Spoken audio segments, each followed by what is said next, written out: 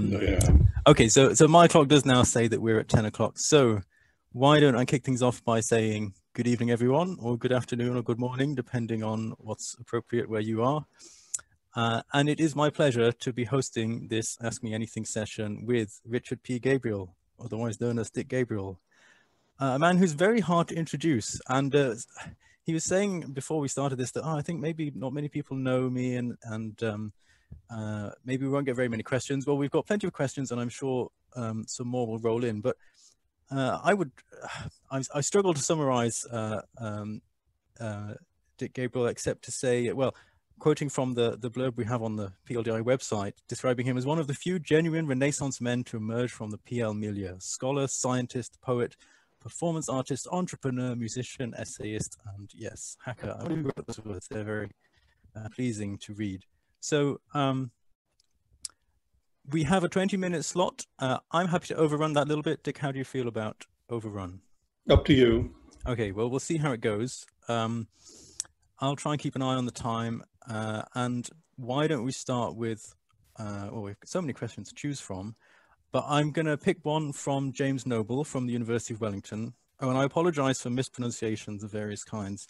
And James has helpfully given the Maori name for the university, which I'm not going to try to pronounce, but I apologize for not doing so.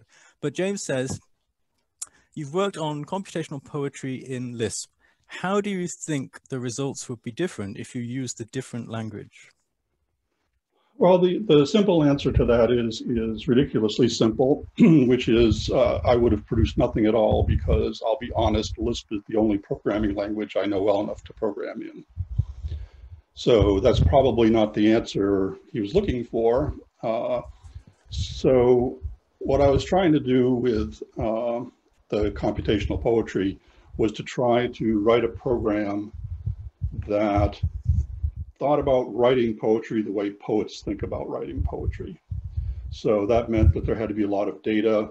There's a little bit of machine learning involved, but there's kind of a degree of consciousness that goes into it. So to paraphrase one of the people in the Turing debate back in the 40s, something can't be considered intelligent until it can compose a poem and know that it is composing it and doing it from its own feelings. So the system I wrote called Inkwell it generates programs that then generate the poetry. So I'm not sure how easy that would be to do in some of the other languages. So I use a lot of the reflective capabilities. I have written parts that kind of look at the internal data structures and reason about what it's trying to do. So I don't think I could do it otherwise. Plus, I don't know any other languages. So that makes sense. That is a fascinating, perhaps less obvious way of making use of those reflective abilities of Lisp. That's very interesting. So staying on the same theme while we're here on poetry, John Wickerson from Imperial College asks, does being a poet affect how you program? Well, I sort of don't really know, because I started writing poetry a decent while ago and started writing about this poetry writing program since being a poet. But I think that the general effect is that I feel more comfortable letting ideas percolate, writing of simple versions of things, and then waiting for the slowly dawning insights to occur to me, starting with simple data structures and then refining them over time. So kind of letting the problem or the mystery come to me rather than me going to the problem. So I think just being a little more relaxed about it. I did have a couple of incidents that the audience might be interested in. When I first started, there was a complicated algorithm that I needed to figure out how to write, and I'm really lousy at algorithms. And one night I had a dream that I had written the program. And in the dream, I was looking at the screen, and there was the Lisp code. And I knew I was dreaming, and so I kind of somehow said to myself, pay attention to each line of code and try to remember it in your more conscious brain. And so the next morning I woke up, I went downstairs, I typed in the code, it's about 100 lines of code, and it worked.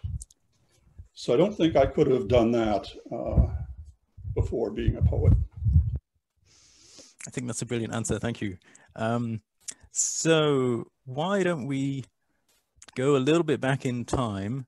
Sophia Drosopoulou from also from Imperial College, has an interesting question, which we were talking about just before the start of the session, actually, saying, you've been one of the first people to work on AI, maybe if we go 15 years plus or minus.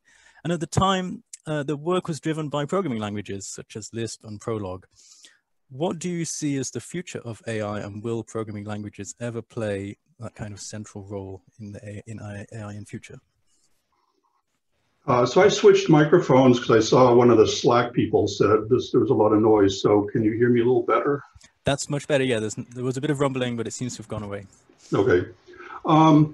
So I have a peculiar kind of view on AI. So I started in AI when it was about more problem solving, more symbolic AI than we have today with machine learning. And the program I do now involves some machine learning, but to me, in the future, the thing I mentioned earlier about consciousness, I think, is an important thing. I'm interested in programs that display mind-like capabilities.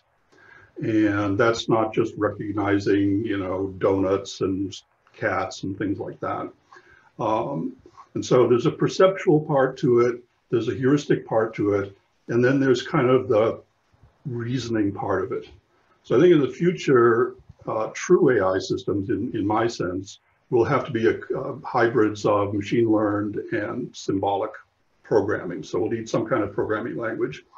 Even if you look at the original AlphaGo, it had all this machine learned stuff, but it did Monte Carlo rollout to sort of check on what the best sort of game strategies were, what the real values of the moves were. And that was written, I presume, in a programming language. And also the mechanism for the machine to interact with someone in the world playing was written in a programming language. So I think it'll always be a hybrid. So I think the reliance on pure machine learning, you can argue it philosophically. Whatever symbolic reasoning capability we have, obviously is machine learned. And so maybe you could machine learn a mechanism that could display the symbolic computational part, but I'm not sure we're there quite yet. Okay, great. Let's move a little bit more in this programming direction. And I had another question from James Noble earlier, actually. So James asks about IDEs, and he says, you once worked on or with IDEs for Lisp, Smalltalk. I can't tell whether he meant to write etc. or and C. I don't know which is the true completion of that sentence. Anyway, have existing commercial IDEs caught up with what you were doing back then? Or do you think there are important things that we're missing? Well, I certainly don't like to use the phrase caught up or not caught up. So he's talking about a system that I worked on with some folks back in the late 1980s, and it was for C and C++. So that was the completion of the sentence that he had. And we had an interesting kind of point of view. And the point of view was, we believe that a good IDE, we called them programming environments back then, enabled the programmer to really inhabit the code, to be inside of it. And so even though the Lisp guys and Smalltalk guys said, well, the text is not the program, to a lot of people, the text is the program. Yep. So we wanted all of whatever mechanisms there were to be in the text. So not a side panel or not a tool on the side. We also wanted, or we believed that if you were programming using some compiler, it didn't matter what the standard said, it didn't matter what some code highlighter thought the code should look like. It mattered what the compiler thought was there.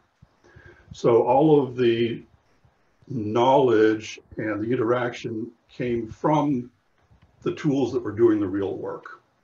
And so that was part of this inhabiting the code that we sort of had. And so if you looked at our system, it had like just one window, more or less. You could have as many as you wanted, and it was looking at the code, and the code would be decorated in various ways with what the different tools like GCC or the debugger or other tools the programmers were using in their ordinary programming thought about the code.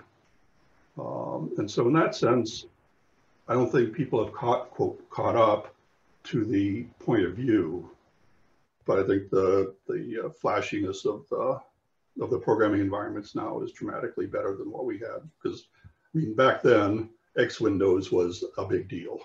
Right. So.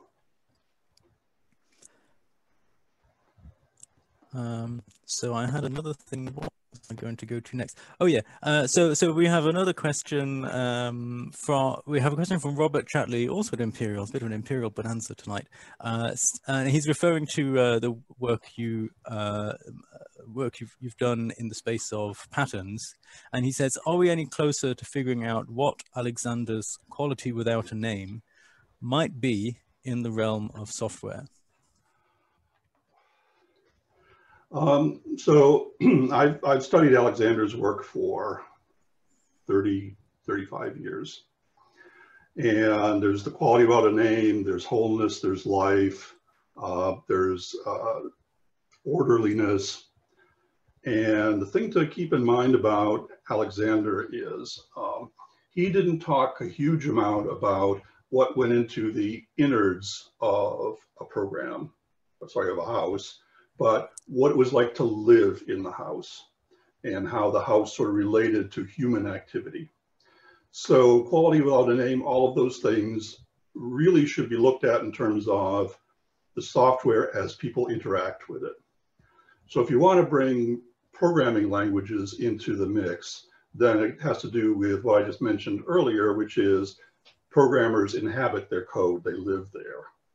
And so there could be a quality without a name for the code itself. And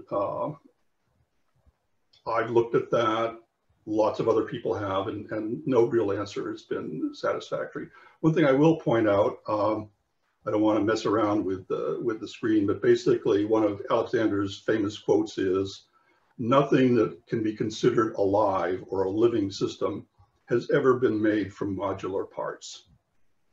Never been made from modular parts. And so in our software and computer science world, you can't build anything except from modular parts. So there's kind of a little disconnect with Alexander to begin with. That's a fascinating observation. I have to go away and chew on that one a little while myself. So where are we now? So Sophia Drosopoulou again has another question, which is, I think, a good follow-on. Say, what you say about good IDEs reminds me of reflection. Do you think that we know how to do reflection? Should reflection be, for example, as it is in Java or as it is in Smalltalk? Or maybe there's something undiscovered. So yeah, yes, I'm a big believer in reflection, but that could be from my Lispy background.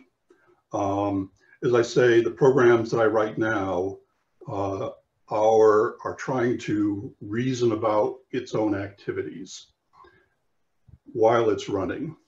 And so if someone is doing a project like me, so I'll make a confession. I have never written a program that someone paid for, nor have I written a program that someone other than I used for real work. So I'm not a programmer in the general sense of the word. When I write programs, they're kind of research colleagues.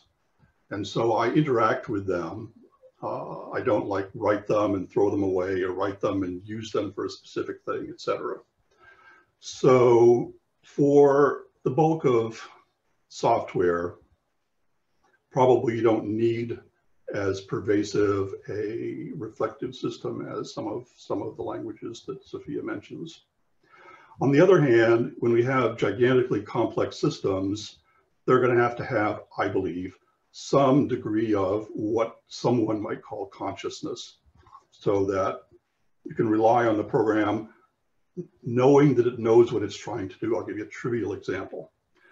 So in most operating systems, if you have a focus on a window and you start typing, then what you type goes to whatever that window is connected to.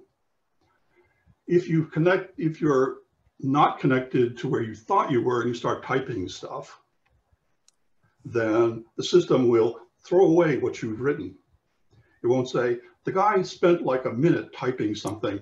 I should probably remember that and offer to put it wherever the guy ends up going. So even that small degree of consciousness there would help dramatically. So probably consciousness is the underlying point that I'll try to make today. Right. I think that segues reasonably well to another question from James, who's asking, this is again, James Noble, Victoria University of Wellington. There seemed to be a tension between patterns, base level programming, such as functions and objects, and meta level programming, such as macros, code generation, and reflection, and language features such as call CC, algebraic effect handlers, and so on. So do you think this tension would go away with better languages, or is it something that we're stuck with? I think we're stuck with it in the sense of, because people think that way, people act that way, that they're going to want to see those sorts of mechanisms in their programming languages. That goes back a little bit to Alexander, where he kind of favored vernacular architecture over heavily designed architecture. So I don't think that we're going to really get away from that. And if you look at my programming, I write some of the biggest macros on the face of the planet. So I'm writing a macro, not right this very second, but yesterday, that encompasses a couple of thousand lines of code just to do a simple macro. So, and that particular macro does things like proposes some code, then the Lisp system will compile it, inside of a bomb-proof box and see what happened, and then reason about what the macro should be to, make the compiler a little bit happier with what's going on, and have the compiler tell the system that I'm writing, the macro I'm writing, what it is I should be doing and supply parts to it. So that could be just a sign of my age, I suppose, that I program like that. So speaking of age, I have a question from Ali Donaldson, our illustrious chair, who says, when I read about your background and the relatively early days of programming languages, I feel jealous. It seems that back then there were all sorts of machines made by loads of different companies, each simple enough that you could understand it completely, and programming languages and their features were brand new. Everything was new and exciting. Do you remember it as a golden age? And if so, did it feel like that at the time? So I'll answer the second part of that, because otherwise I'm just an old fogey looking back. I remember when I first was introduced to programming and went to the MIT AI lab for the very first time. I had no idea that I didn't know what AI was. I didn't know any other language but Fortran, because that was part of my co-op job at Northeastern University.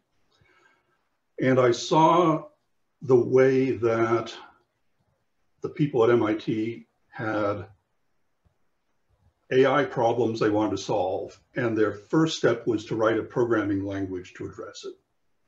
So conniver, planner, microplanner. You always created a language first. Even at when I got to Stanford, Winograd did KRL. There was common loops, there was flavors, there was all sorts of stuff. And it felt to me then like there's just a lot of interesting stuff happening. And as I've gotten older, that feeling has gone away, in that it seems like we're perfecting buggy whips in the computer science world. We've sort of gone down one path, and now we're slowly improving that, what's on that path. And it doesn't feel like a very exciting path to me. Right, I completely sympathize. So we're now at the end of our schedule slot. I would very much like to carry on. I think I'm going to take just a few seconds pause so that anyone who needs to drain away can do so, and I can try and breathe in a little bit and keep myself awake, and also figure out what question I'm going to ask you next. And feel free to shout if you want to stop at any time, because who knows how long we could keep going. I want to thank Ryan Davis for pointing out the microphone problem. Oh yeah, that's a very important thing to do. So yes, thank you, Ryan.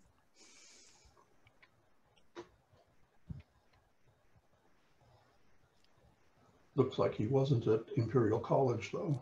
Oh yeah, a rare exception. Yeah. Okay, so why don't we go to the question from Justin Slepak from Northeastern and Facebook, who says, some time ago, you gave a talk, and you also wrote something on your webpage, I remember, describing your idea for a Master of Fine Arts degree in software. So have you thought much about that since then, and is there now any more to that story? So, yeah, there is more to the story.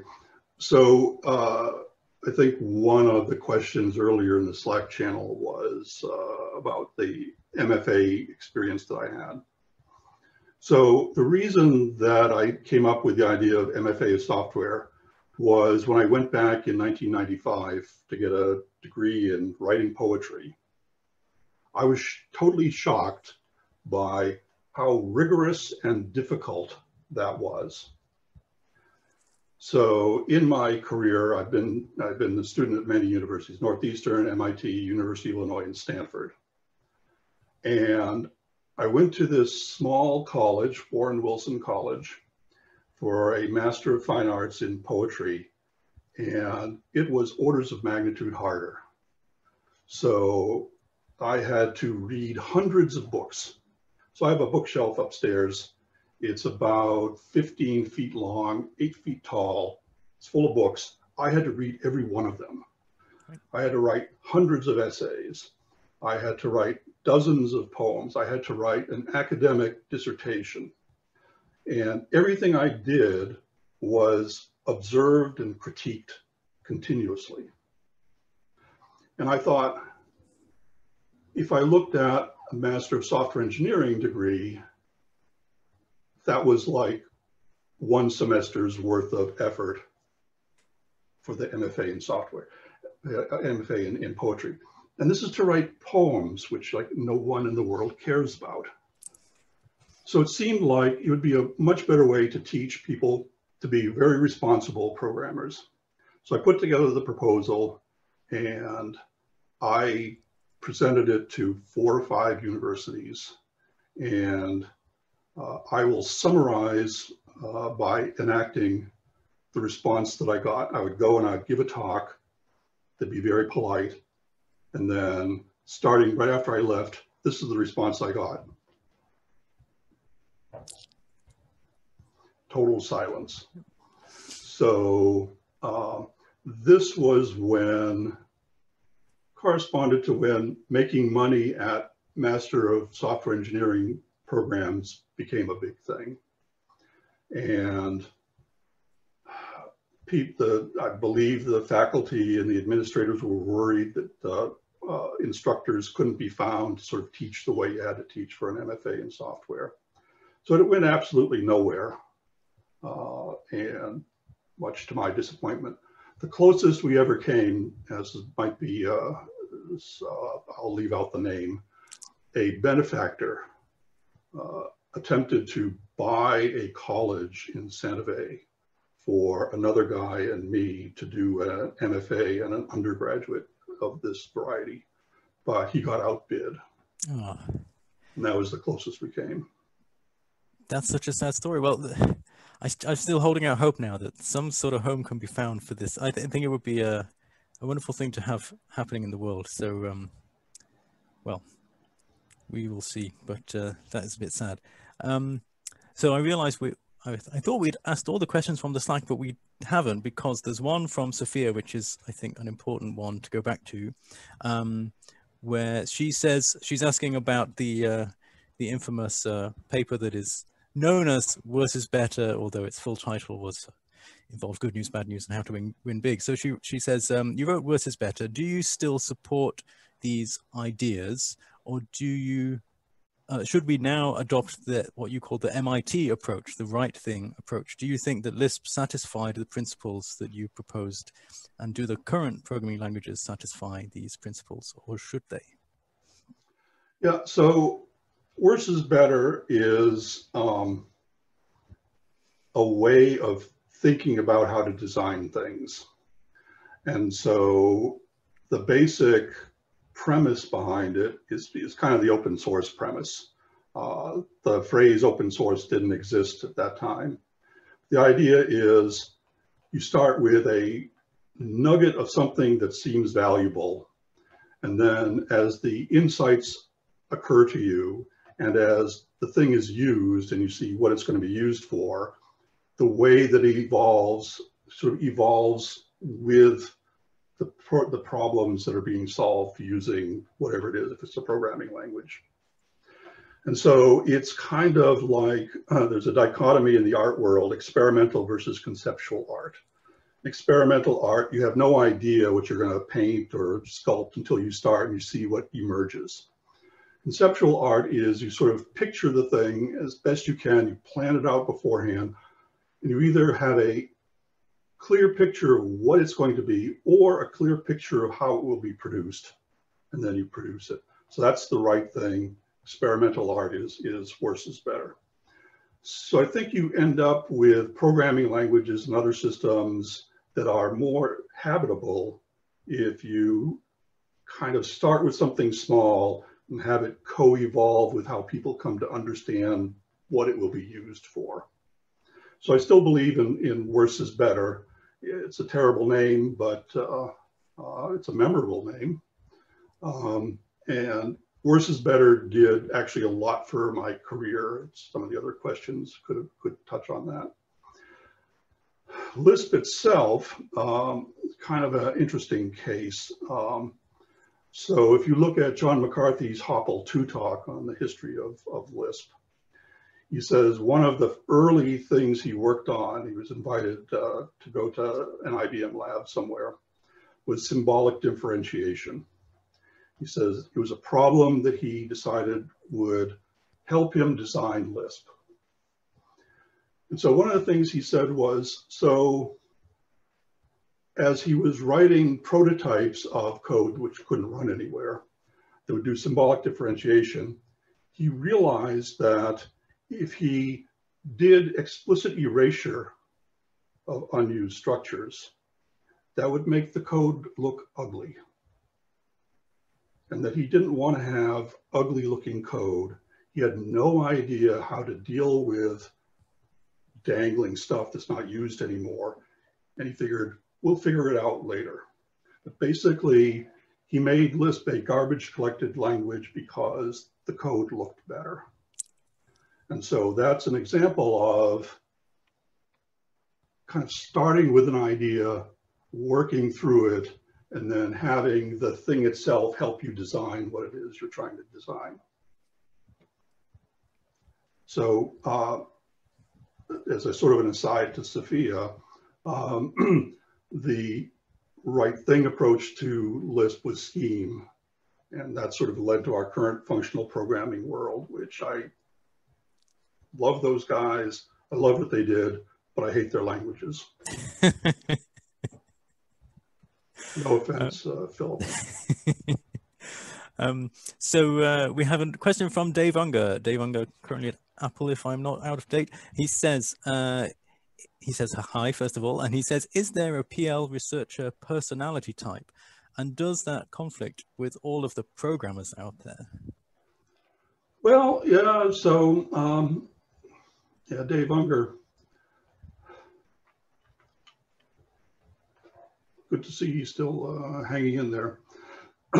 There's, I talked a minute ago about the functional programming people. And the feeling I have, it's not a clear thought, feeling I have is there's kind of two views of programming that you could have, broadly speaking.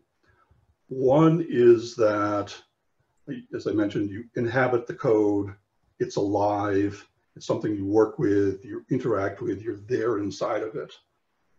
You kind of nudge it this way and that way, you look at what it's doing, and you kind of sort of come to understand the problem or the mystery that you're trying to unravel that way. The other way is you consider a program to be the text as written on a piece of paper. And everything you can think about by looking at that text on a piece of paper is what, to me, a lot of the programming language researchers have in their heads. The programming is how you reason about text on a piece of paper. And so I think there is a conflict there because the programs as text people seem to have the slightly upper hand these days. Machine learning folks possibly are assaulting that position one way or another. But yeah, I think there is a little bit of disconnect there. So somewhat on topic, we have a question from Ugo Everard from Google. And I think harking back to what you said about the divergence between Scheme and Lisp, perhaps, is he's mentioning Clojure and saying, what do you think about Clojure as a serious Lisp? Well, I like it well enough. It's a little less habitable to me than I like Lisps to be. I don't have much of a deep opinion one way or the other. We did have a good Clojure paper, though, in Hopple. So I encourage the readers to go to the Packham PL site and read Rich Hickey's paper. It's a very good advert. We shouldn't forget those Hopple papers that are now fully available. We have a question from Julia Belyakova from Northeastern, who says, do you have thoughts on how CS education could be made less scary to students from marginalized communities? There seem to be ideas floating around that unless you already know how to program, then a CS major is not for you. Well, I think that one of the big premises behind the MFA in software was to come up with ways to make the field more inviting to ordinary people. I'll tell a tiny story about that. So I was quite surprised that I got into the MFA program on poetry that I did get into. So I befriended some of the faculty, and in particular, some of the faculty who were on the admissions committee. I said, how did you pick which of the thousands of people who applied would get in? And he said, well, we had everyone send in 6 poems, and we would let anyone in who could write 1 line of poetry out of the 6. So you didn't have to be a great poet, you didn't have to sustain it, you just had to show that you had a little bit of the poetic spark, and then they'll take it from there. So I think if you didn't have such a sciencey based facade on the front doors of the schools, that would help. And if there were other ways of learning than what we do these days, I think that would help. So that was the idea, was to try to enable people who could contribute the opportunity to get as good as they could as researchers or programmers or software engineers or whatever they thought they might want to do. Yep. Speaking of people becoming good, we have Everard again talking about recruiting good developers. He says you recruited Jamie Zawinski when you were at Lucid. So do you have any tips in general on how to recruit good developers?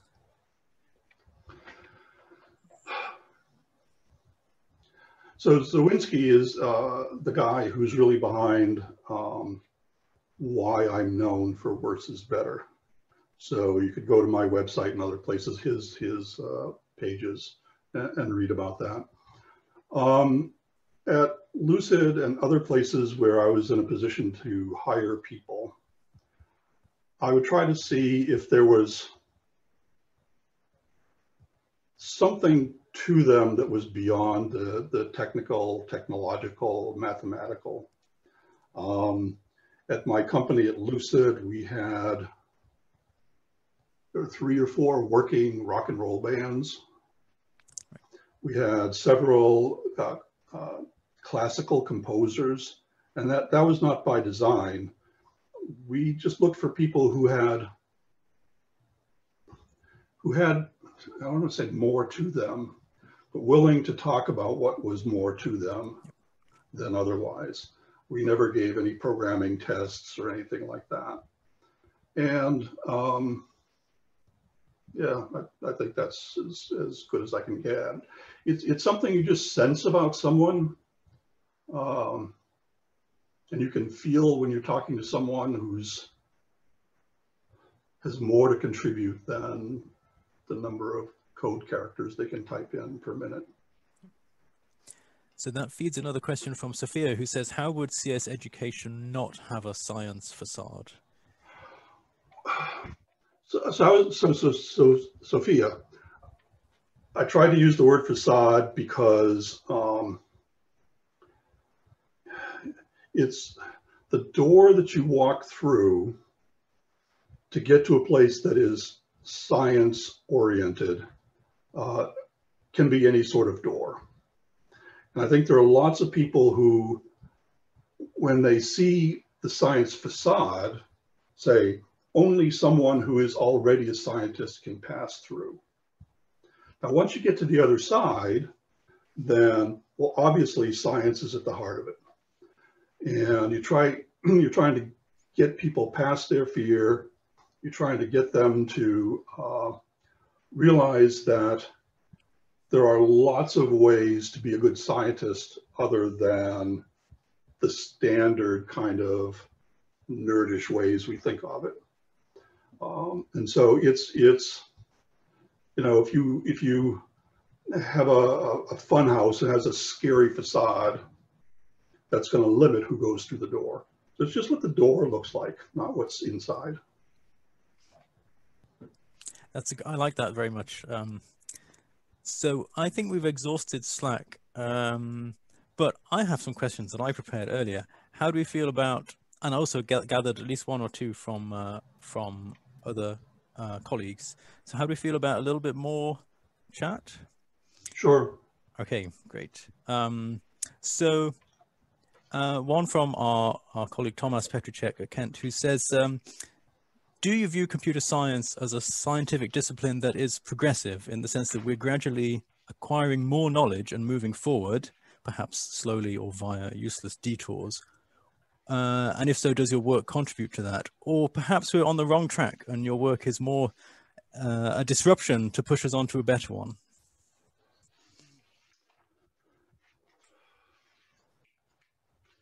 Yeah, Thomas Petruchek is probably to me, he's one of the most interesting guys in our neck of the woods these days. So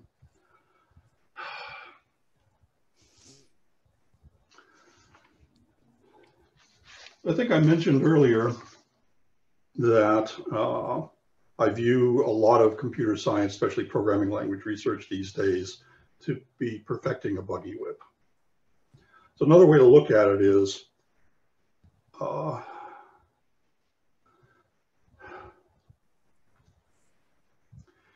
lot of good engineering was done in the presence of incorrect scientific theories.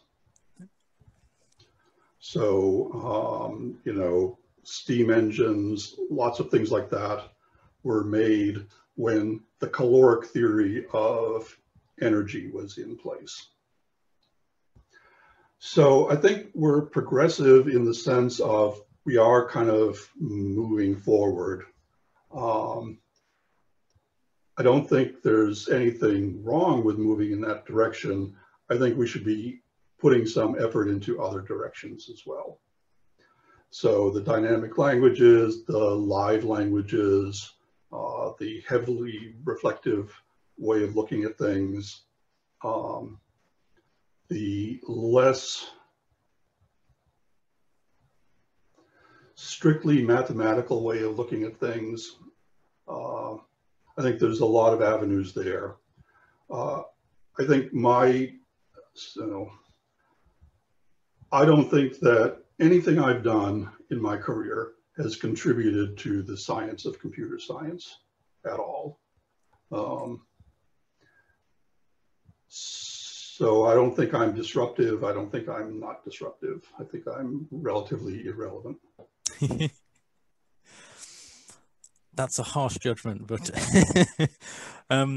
so on the same topic, we just had a question come in from Stefan Marr, also from the University of Kent, saying regarding education and poetry, Stefan saw a headline recently that said writing skills are a better predictor for the ability to program or learn to program than mathematics skills.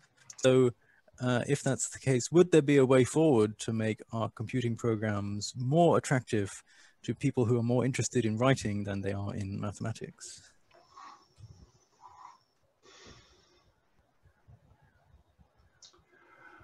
Well, that's a difficult question, and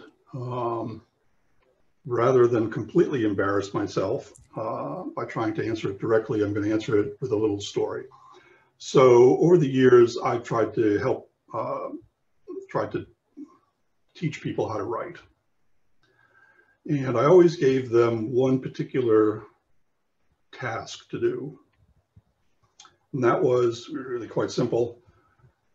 So for example, if I was at Lucid, my company in the building, I would say, please write a description that I will follow to go from here to Kepler's bookstore.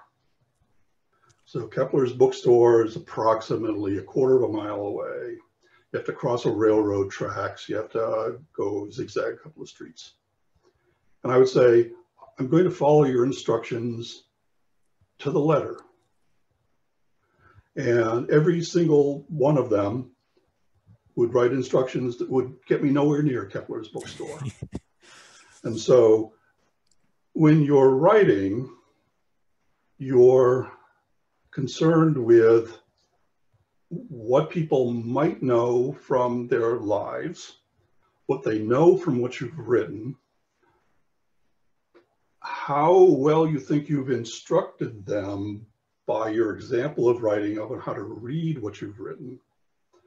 And you have to keep all of that in mind and then move forward in kind of a linear-ish way. And to me, that's the essence of programming. You have to keep all of that in mind. What does the computer have in it? What kind of data structures are there? How initialized are they? What stage are we at? Where am I in my nested closures? Where am I in my reflective thinking, et cetera, et cetera. So I think that there's a strong correlation between good writers and good programmers, but I'm not sure anyone has thought much more deeply about it than that. So a similar topic, Dave Unger continues, why teach computer science stroke programming? What are the goals that are important to you? What are we equipping students to do? What effect would you have them have on the world? What sort of things would you have them build or discover?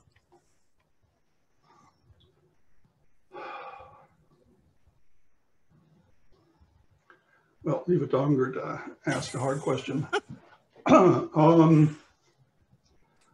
Slightly off on a tangent. I think that programmers, programming language researchers have a pretty strong moral responsibility in what we're doing to the world. Yep. And I think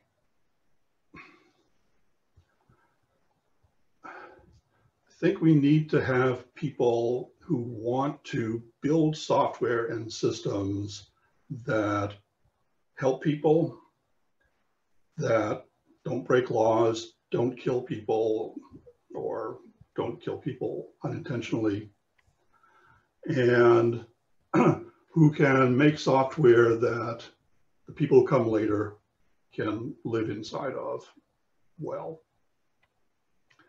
And I don't think we do that. I think we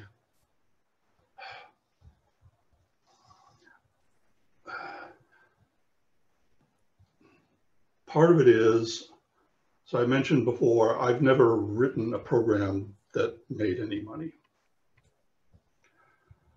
When we think about writing applications, I know it's correct to call that programming, but it doesn't feel like programming to me.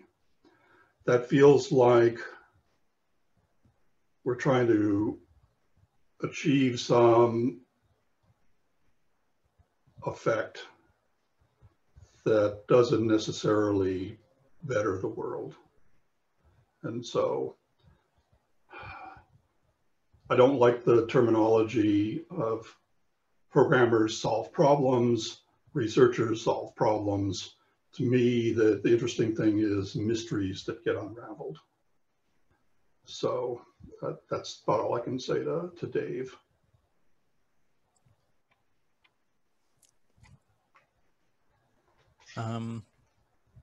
Maybe we'll just pick one or two more. I think we have run out on the Slack, and we're close to a point that I think would be good for ending. I wonder if I can pull out one or two more to finish us off.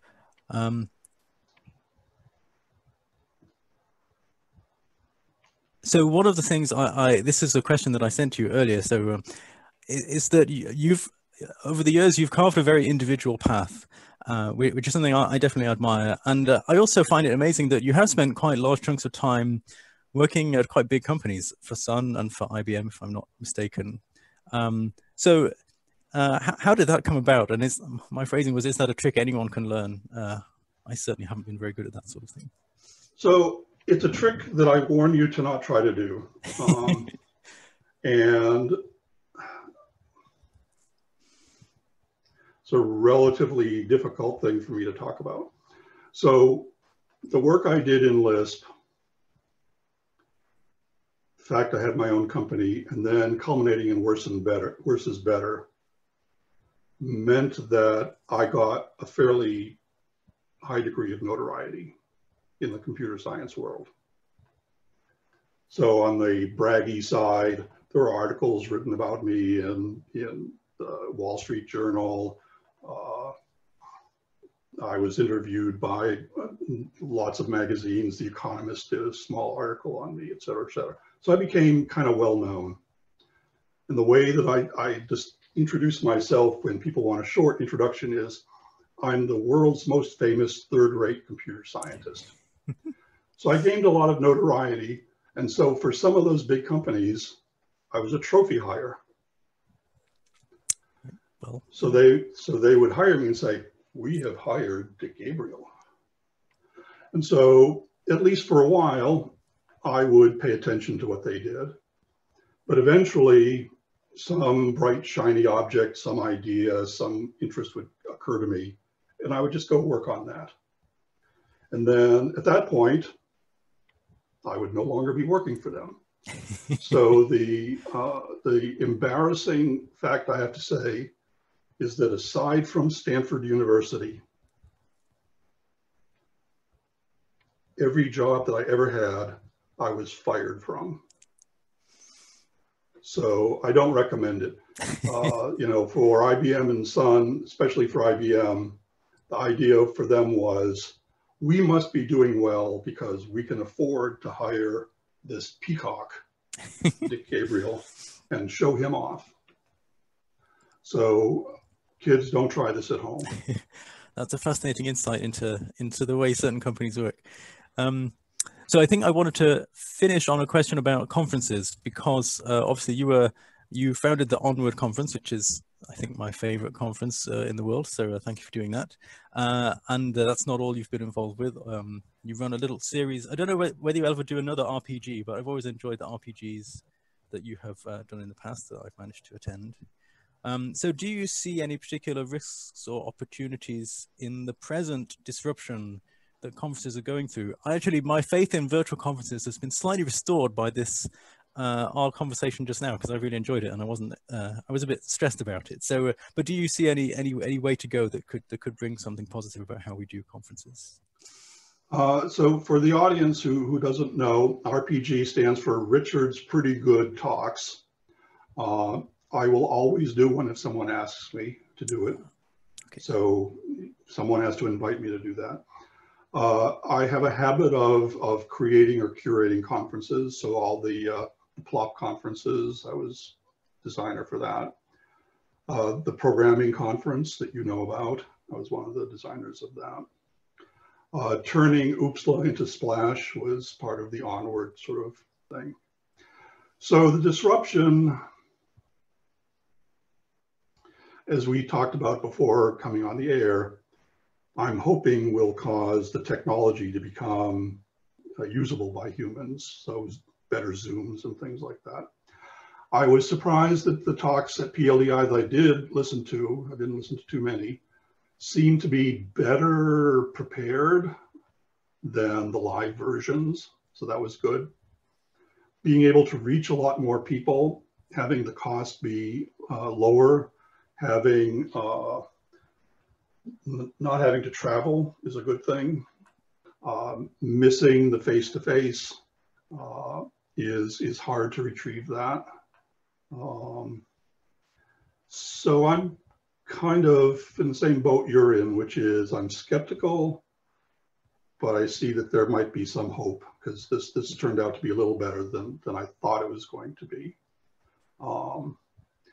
I think the important thing is for me, the important thing is to create paths for people who feel like they don't quite have enough gazorch to make it big time in a particular scientific field, to feel like they can make good contributions. So students, the outliers, I mean, the whole point of Onward was to open up a publication venue for people in different parts of the sort of life cycle of research. So to that extent, seeing people who can attend from African countries, et cetera, never would be able to do that before, I think that's what you have to try to make possible for more people. Right, great, and that's a great thought. I think we should use that as a thought to end on. This has been an absolute treat. I've really enjoyed myself, and I hope it's been fun for you too. And for all the people watching and contributing questions, thank you for all of those. That was great. So I hope that we've all enjoyed ourselves, and there'll be more Ask Me Anything sessions later on in PLDI as well. So thanks to everyone.